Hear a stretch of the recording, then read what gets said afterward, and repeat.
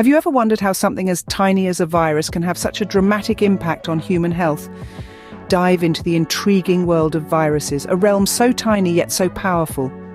Viruses are peculiar creatures, if we can even call them that. They teeter on the brink of life and non-life, exhibiting characteristics of both, yet fitting neatly into neither category. They are microscopic entities, far smaller than the cells they invade. 1,000 viruses lined up in a row wouldn't even reach the width of a single human hair. How do they function? They are essentially genetic material encased within a protein coat. This genetic material can be either DNA or RNA, but never both. This is the blueprint, the instructions that tell the virus what to do next. The protein coat or capsid is like a suit of armor that protects these precious instructions. But here's the catch. On their own, viruses are as lifeless as stones. They don't eat, they don't breathe, and they certainly don't reproduce. They can only multiply within the cells of a living host.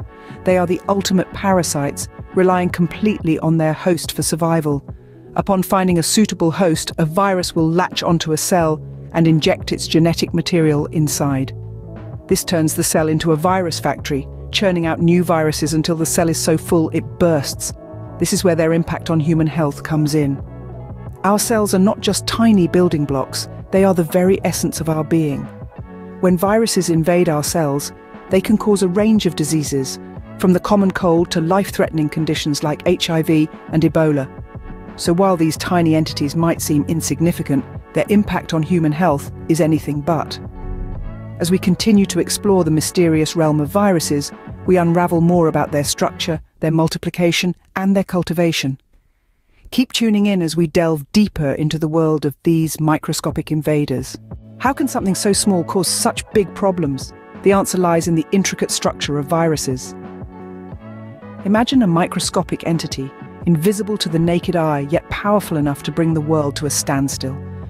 This is the paradox of the virus, so simple in its construction, yet so complex in its operation. Let's dive deeper into the structure of these fascinating entities. The fundamental structure of a virus is made up of two primary components: a protein coat, known as a capsid, and the genetic material it encases, which can be either DNA or RNA. The capsid is like the armor of the virus, a protective shell that shields the precious genetic material inside. It's composed of protein subunits, cleverly interlocked like the pieces of a 3D puzzle. The capsid not only safeguards the genetic material, but also plays a key role in the virus's ability to infect host cells. Inside this protein fortress lies the genetic material, the DNA or RNA. This is the command center of the virus, containing the instructions that allow the virus to hijack the machinery of a host cell and replicate itself. Some viruses have an additional layer, known as a lipid envelope, which is acquired when the virus buds from a host cell. This lipid envelope is essentially stolen from the host's own cell membrane, and it can be studded with various proteins that help the virus enter other cells. This cunning use of camouflage allows the virus to slip past the host's immune defenses. So why do viruses differ so much in their effects? It's all down to their genetic material. Different viruses have different sets of instructions, leading to different outcomes when they infect host cells. In essence, the structure of a virus is a masterclass in minimalist design. Each component has a specific function and works together to ensure the virus can not only infect host cells, but also evade detection and destruction by the host's immune system. With such a complex structure, it's no wonder that viruses are able to wreak havoc on human health. Now that we understand what viruses are and how they're structured, the question remains, how do they multiply and spread? The replication cycle of viruses is a fascinating dance of biological mechanics. It begins with attachment, where the virus latches onto a host cell. It's a bit like a spacecraft docking to a space station, but on a microscopic scale. The virus uses specific proteins on its surface to attach to complementary proteins on the cell, ensuring a secure connection. The next step is penetration. Once the virus is attached, it injects its genetic material into the host cell. This is the equivalent of an invader slipping a coded message past the castle gates. The host cell, unaware of the intruder, reads the message and begins to follow the instructions. Uncoating follows penetration. This is where the virus sheds its outer layer, revealing the genetic material within. It's a bit like taking off a disguise to reveal the true identity underneath. With the coat gone, the virus's genetic material is free to interact with the host cell's machinery. Next comes replication. The host cell, tricked into thinking the viral genetic material is its own, begins to produce new virus particles. It's a bit like a factory churning out products, except the product here is more of the virus. Assembly is the next stage. The newly formed virus particles are packaged together, ready to be released. It's like packing a suitcase before a trip, but in this case, the trip is to infect more cells. The final stage is release. The host cell, overwhelmed by the viral particles, bursts open, releasing the new viruses to infect more cells. It's a dramatic finish to a complex process. In labs, viruses are cultivated in host cells for research. It's a bit like growing plants in a greenhouse, but instead of tomatoes or cucumbers, the product is knowledge about how viruses work. The ability of viruses to multiply so rapidly is a key factor in their ability to cause disease. Let's delve deeper into a specific example to understand how viruses function. The Human Immunodeficiency Virus, or HIV, serves as a prime example.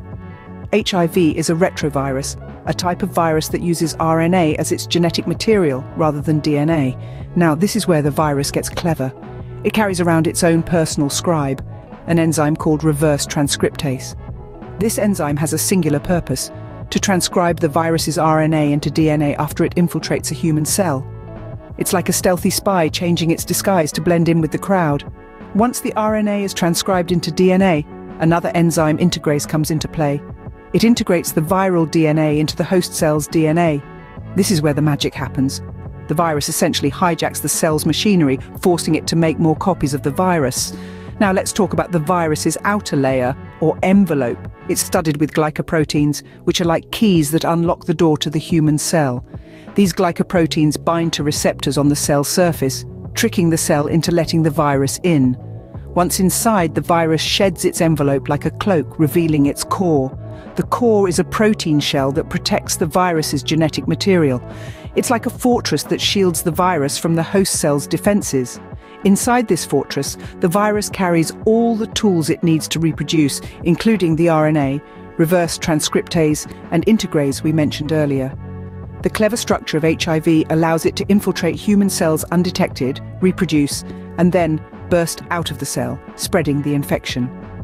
This is how HIV causes acquired immunodeficiency syndrome, or AIDS, a disease that weakens the immune system, making it harder for the body to fight off infections and diseases. The structure of HIV provides insight into how viruses can cause such devastating diseases. So, what have we learned about viruses and their impact on human health? Well, we've taken a deep dive into the fascinating world of viruses, exploring their inherent mystery and how they manage to be so impactful despite their microscopic size. We've uncovered that viruses, while not technically living organisms, possess certain characteristics that allow them to interact with living organisms, specifically humans, in profound ways. We've analysed their complex structure, how they are composed of genetic material encased in a protein coat known as a capsid, and sometimes an additional layer called an envelope. This structure, while simple, is incredibly efficient, enabling viruses to infiltrate host cells and use their machinery to reproduce. Speaking of reproduction, we've unpacked the process of how human viruses multiply and are cultivated. This process, known as the viral life cycle, involves several stages from entry into the host cell to the release of new viral particles. This ability to hijack our body's cells and turn them into virus-producing factories is what makes viruses such potent pathogens. And of course, we've delved into the specifics of the Human Immunodeficiency Virus, or HIV. This virus, which targets the immune system, offers a prime example of how understanding a virus's structure can aid in the development of treatments and preventive measures. HIV's unique structure, with its envelope and embedded proteins, plays a critical role in its ability to infect immune cells and cause disease. So where do we go from here? It's clear that these tiny entities can have a major impact on human health.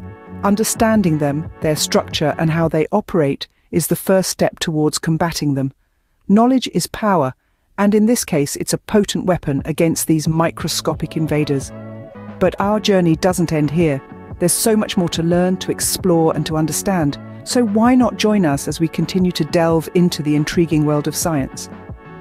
Subscribe for more because you won't find me later. Let's keep discovering together.